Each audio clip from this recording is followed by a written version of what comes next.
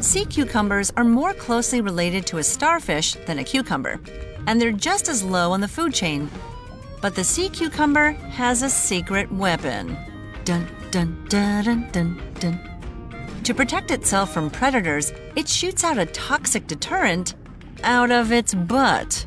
They're invertebrates called echinoderms. That's the same animal group containing starfish and sea urchins.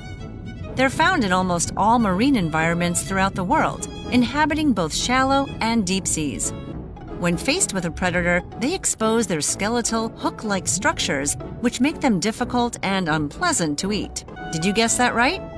Its last-ditch effort is to squirt its toxic internal organs out its anus toward the predator to confuse and deter it. When it works, the sea cucumber lives to see another day.